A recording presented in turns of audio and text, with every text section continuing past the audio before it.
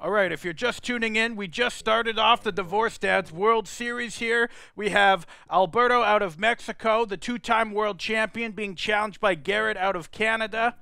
Okay, it's a 4-can spread. Garrett has 20 cans. Alberto has 24, just starting. Okay, Garrett is now playing down blood pressure. Now, this beast can attack points directly, so it doesn't matter if their opponent has a beast on the field. They can bypass them.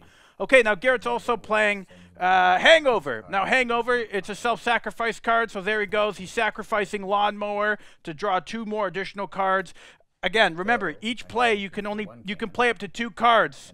So you're going to deplete your hand really quick. All right, there we go. Okay, Bald Spot has officially taken out Ex-Wife. It's a self-sacrifice. Bald Spot a 3 attack, Ex-Wife 3 defense, causing them to both go to the junk pile. Again, I want to thank our sponsors this year, okay, Axe Deodorant. We literally couldn't have this many bodies in the room without you guys. We really appreciate it. So, okay, there we go. Alberto now playing New Girlfriend with Leather Chair. This is a strong buff, okay? Leather Chair giving a +2 defense on New Girlfriend, making it a 4/5, very powerful, taking out Garrett's in-laws, okay? That's a very strong move right there, very strong card.